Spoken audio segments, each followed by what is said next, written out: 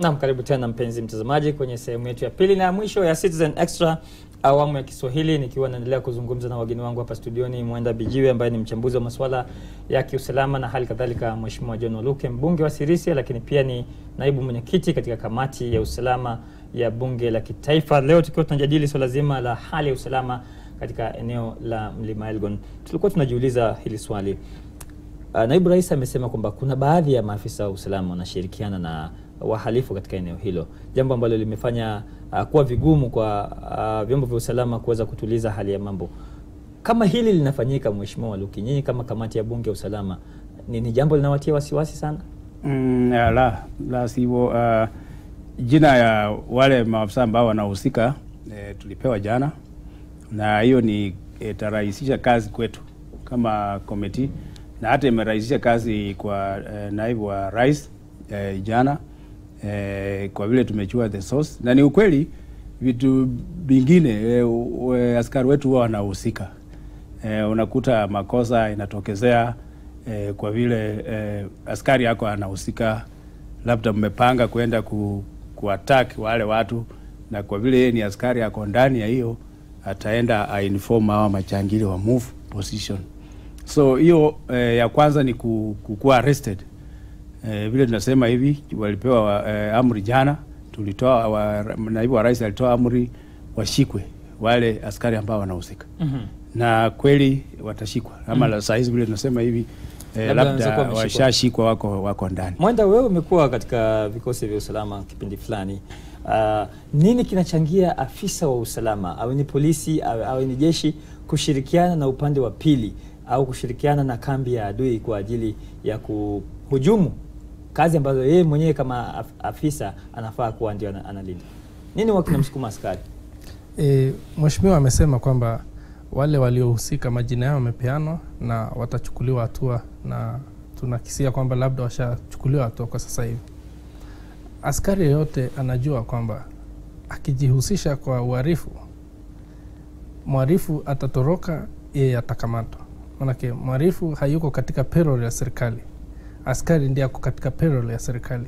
Katika training yao wote wanajulishwa kwamba siku utahitajika kudumisha amani, ujue kwamba yule ambaye anavunja amani ukimsaidia, yeye atatoroka, lakini wewe hauwezi. Hata ukienda ile inaitwa wall, tunajua kwenu nyumbani, tutakukujia huko kwenu, wewe ni ofisa wa serikali, hauwezi ukaepa. Lakini sasa ni utovu wa nidhamu na tamaa ya pesa.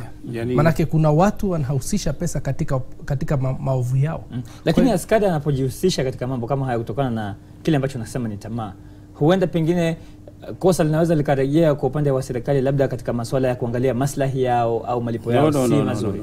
Hapana, unajua askari ni binadamu kama wewe, na serikali huwe na ni Mkenya kama wewe, na kuandikwa kwa askari ako na haki ya kuandikwa kama Mkenya. Na ukiandika askari wewe sio unaandika. Unajua siku hizi hata chokora hapa serikali uchukua upeleka shule, upeleka NYS. Sasa wakiandikwa kama askari, unakuta ameingia ile uhalifu yake alikuwa anafanya inaendelea bado kwa akili yake na roho yake.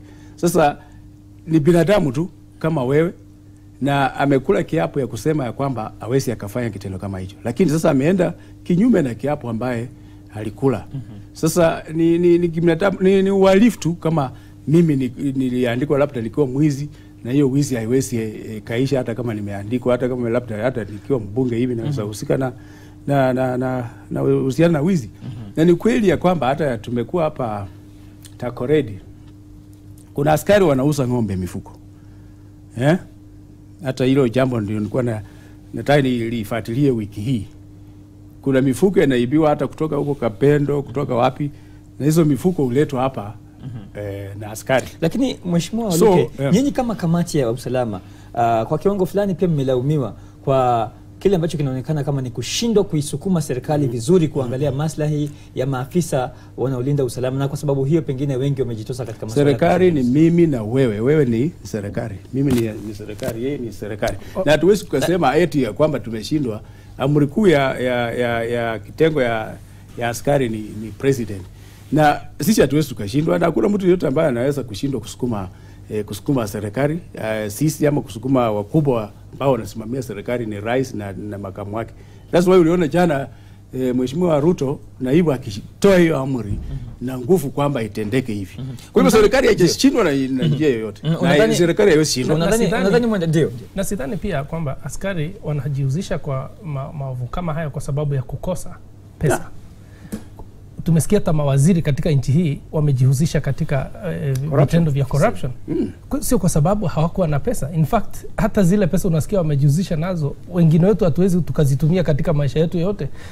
Watu hawafanyi uovu kwa sababu ya kukosa mlo ama kukosa mavazi ama vyumba. Lakini wakati mwingine mwendo tuseme hivi, kuna cartels. Utakubaliana na mimi kwamba wakati mwingine hali ya mtu inaweza kukusukuma kufanya mambo ambayo pengine kama katika hali ya kawaida, hali nzuri, unaweza kuwa. Na hapo ndio tutasema hivi.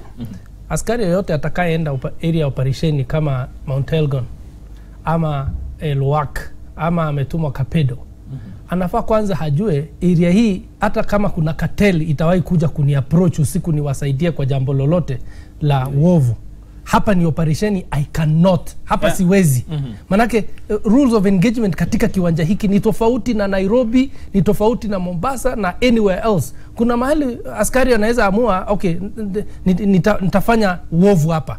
Lakini kule Kapedo unafanya uovu, wewe askari ndio wa kwanza utakayeuliwa na au hilo genge. Kuna watu walifungwa, kuna watu waliuliwa Mount Elgon ambao walikuwa wa genge lile la SLDF, bado mpaka leo wanatafuta pahala pa kulipisha kisasi. Na askari hao wanacheza na wao wenyewe ndio watauliwa wakiwa wa kwanza. Kwa hivyo eneo la operation kama Mount Elgon, kama eneo la Kapedo, askari wakienda pale wanafaa wakuwe 100% alert kila wakati, na wasijaribu kupiga deal yoyote na mtu yoyote, na anayejihusisha kwa deal yoyote wao wamkamate akiwa wa kwanza. Mheshimiwa Waluka, kingine ambacho kimejitokeza na kuna malalamishi kutoka kwa upande wenu kama viongozi wa Bungoma. Wewe ni mbunge wa Sirisia, unatoka katika chama cha Jubilee. Governor wako ni governor kutoka chama cha upinzani.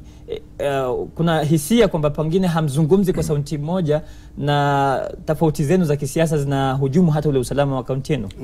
Hiyo haiwezi kuhusiana na usalama. Siasa ni siasa tu. Lakini usalama lazima uwe unatokana na kuwe na ushirikiano wa viongozi. Uliona jana mimi na governor na makamu wa rais tukiongelea kuhusu hiyo.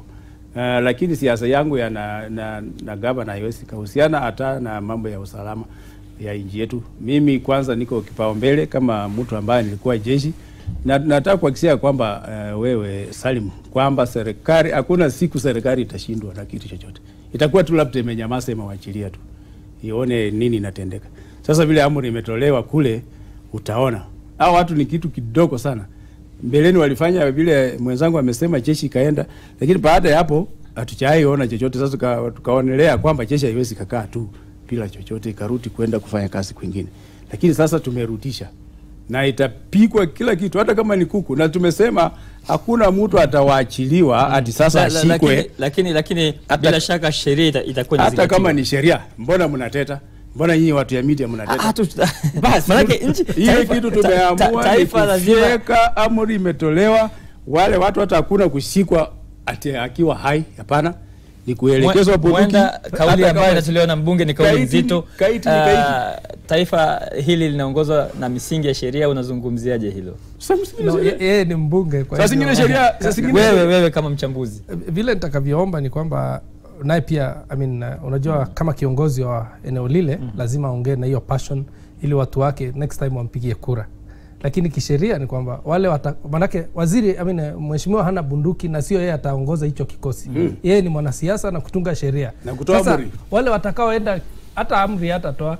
Wale watakaoenda kwa ground ni county commander, ni wale viongozi wa polisi, nao pia kuna vile wamefunzwa katika taaluma yao kufanya kazi yao. Kwa hivyo najua watazingatia sheria. Wakihitaji kusaidizi wa majasusi wataongea na NIS, wakitaka wanajeshi wataongea na wao. Mimi najua bila shaka kabisa kwamba mimi na mheshimiwa tutakuwa kule. Kwa hivyo acha siasa zake hapa. Ukweli ni kwamba watazingatia sheria. Hiyo ni ukweli bila shaka. Ukweli kwamba mtu akiwa na bunduki, mtu akiwa na bunduki hamwezi mkanegotiate. Yeye yako na bunduki, polisi yako na bunduki. Sasa negotiation ya bunduki ni bunduki kwa ndio nasema. Mtazamaji, hata waachilia tena waache waue wananchi. Asante sana mheshimiwa. Tukipenda kuendelea na mjadala huu, lakini muda wetu umetupa kisogo, tunalazimika kukunja jamvi la Citizen Extra awamu ya Kiswahili. Nachukua fursa hii kuwashukuru wageni wangu Mwenda Bijiwe ambaye ni mchambuzi wa masuala ya kiusalama. Kama kawaida huwa ni fahari kubwa kuwa nawe, na vile vile Mheshimiwa John Oluke kwa kuweza kufika na kufanikisha mjadala wetu. Nitahitimishia hapo kwa sasa. Fred Ndimuli atakuwa narudi hapa na taarifa zetu za kina za saa 7 mchana kwa lugha ya Kiingereza. Mimi nitarudi hapa saa 10 na taarifa za Kiswahili kwenye Citizen alasiri. Kwa sasa nakutakia dhuhuri njema, kwaheri.